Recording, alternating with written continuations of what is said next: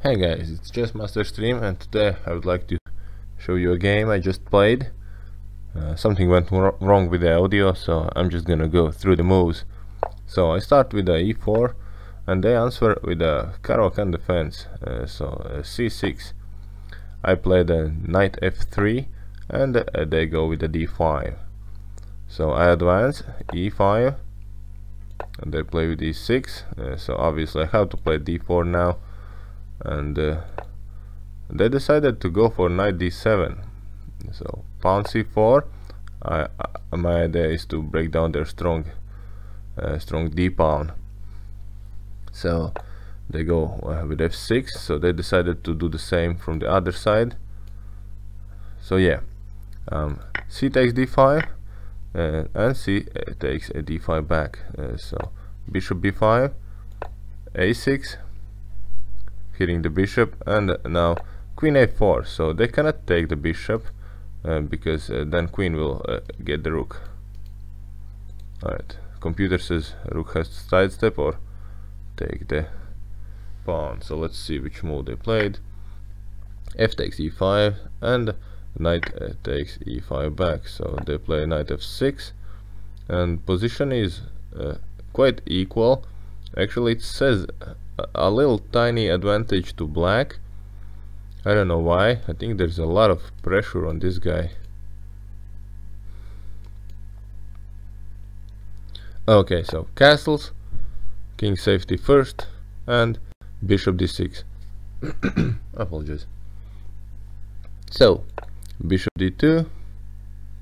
Oh, computer says it's not a good move, so minus 0.9. Yeah, computer like to defend this. Well, I thought if I'm putting my bishop on f4, I'm gonna put it in a nasty pin and bishop is undefended.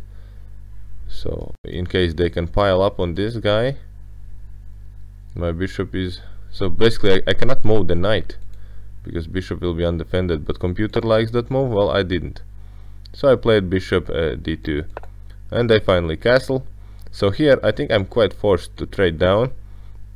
Looks like computer agrees with me, so knight takes d7, bishop takes d7, bishop takes d7, and queen takes. So computer also says I have to trade down queens.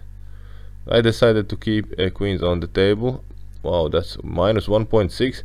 That's actually really uncomfortable. Okay, 1.4 now, going down. Alright, so they get this knight in a nice e4 square. This is why I didn't play f pawn up, because you know it would support the center, but I decided to keep it in case of this knight. I can just kick it away. Also now it's threatening to take this guy and giving me a nasty fork, but here's my knight defending my bishop, so I don't mind. I played f3.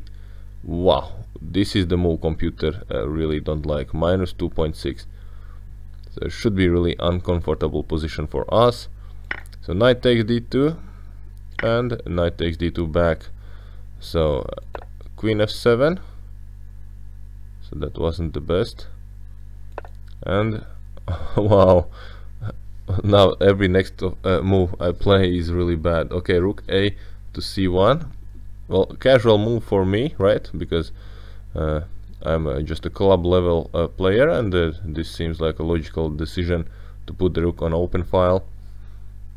And computer comes in threatening some checks here, so I can still run. It's not checkmate. So, but disadvantage is minus 3.8. Alright, so I decided to put my knight up for grabs, so in case they get my knight, I can take this pawn with a check and take their bishop. Sounds good to me, right? And of course they started with a check. Minus 9.2. Basically this is a last game for white. It should be. So they give me, apologies, they give me another check. Ah yeah, so here I block with the pawn g3. And now they pick up the knight. Now that I cannot take back because of the rook, there's a pin. So, and I decided to go rook f e1, and they take another pawn with the check. So computer says I should trade down the queens. I don't want, I'm down material, I want to fight. So they give me another check, I run. And okay, no more checks here. I played the best move. Yeah, and computer suggests they should sacrifice. I was thinking the same, I was really afraid of that. But they were up in material and they decided not to lose that advantage. So a couple of back and forth moves here. Okay, and now I finally get to move. So rook h1. The idea is to pile up here, maybe somewhere like this, to get on the light square diagonal and checkmate the king.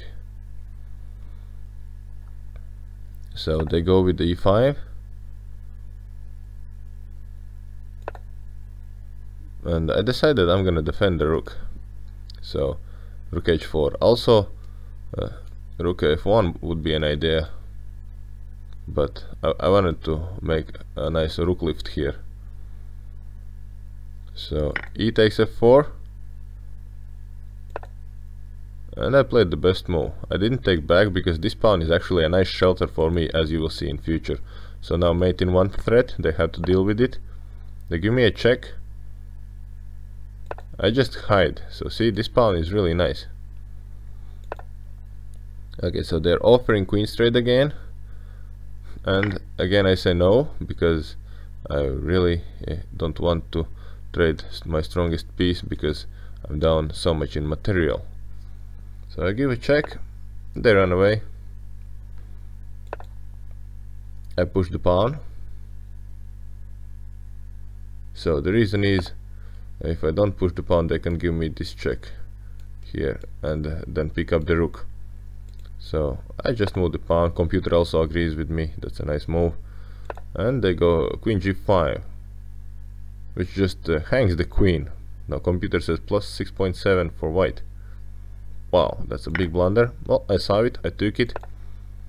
They moved the pawn down, and here I decided let's sacrifice. See, computer also liked it. So it's mate actually. Yeah, I pre-moved this last move, by the way, in the game. Too bad I couldn't make a normal video with audio previously, because that was really nice. It's always amazing when you can pre-move the checkmate. Let's go back couple moves and see. So it says plus 18. Okay, mate in 7. Basically this is what I calculated. So bam bam bam bam, a little shake and bake, and blocks and takes. See, I did not go here for the bishop, because I knew it's a checkmate. Yeah, but it wasn't too hard to calculate it, because a lot of forcing moves, and there was not much an escape for my opponent. So at this game I was defending as good as I possibly can. And in the end they made a mistake. So in a chess, one mistake makes a huge difference. So if you can defend for a while, then in the end you can actually win the game. Even though I was down so much in material, I did not give up, because at this rating level players also make some mistakes. So I hope you enjoyed this video. Thank you for watching, and see you next time.